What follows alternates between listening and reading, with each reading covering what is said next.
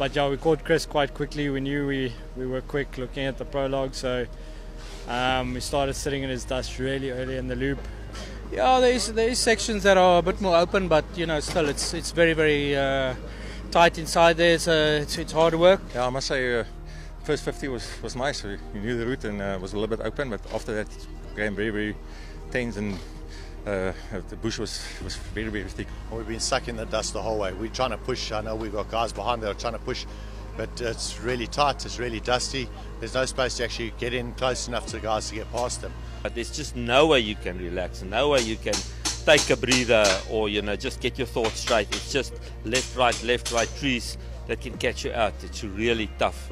Second gear, third gear, and you try and push a little bit harder than average speed, and you end up going off the road. If you fit between the two trees and you have 5 scratches left, 5 scratches right, you got it right.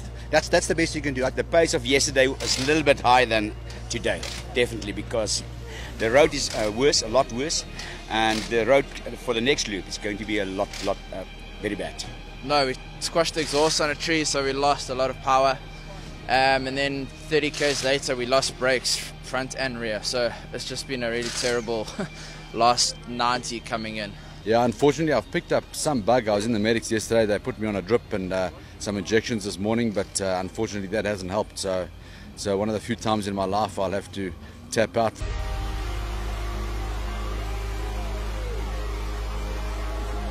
Yeah, it was awesome, man. Yes, can't tell you exactly how I feel, but it's unreal.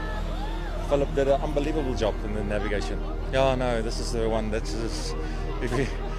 one step lower than the Dakar, but this is the one to win.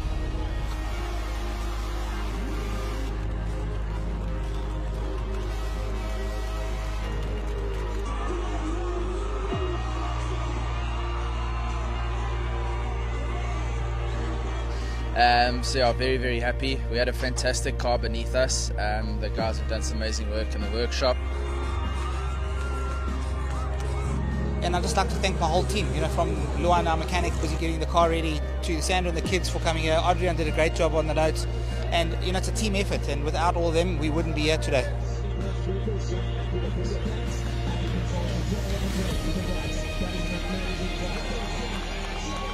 I've tried 4 times now, and it's the first time that I actually finished the race, and winning it is just a bonus for us on top of it.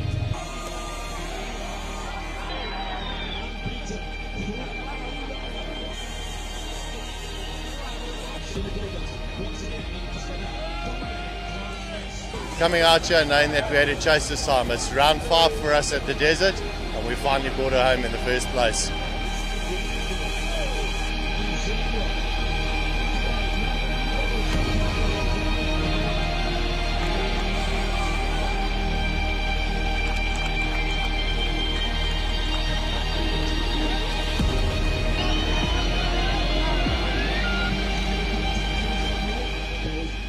It's still sinking in.